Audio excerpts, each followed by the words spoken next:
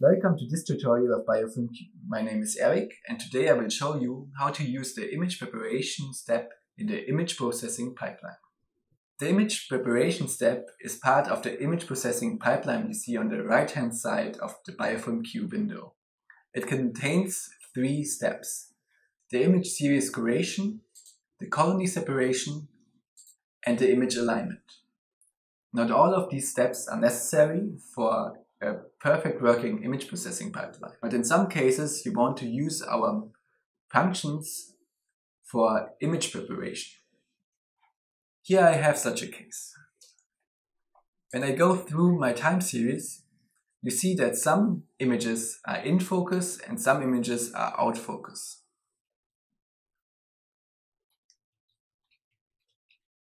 Although we use the perfect focus routine of our confocal microscopes, this can happen in long time series. To get rid of the out of focus plane, you can use the image series curation, which will delete the out of focus stacks. If you click on the button, a pop-up window will appear and show a graph where the intensity score is indicated over the file index. The file index here corresponds to the number of the file in the left-hand side. The intensity score is calculated by taking the mean of the brightest pixels in the brightest plane of each stack. In a confocal microscope setup, this works perfectly fine since the out of focus planes are dimmer than the in focus ones.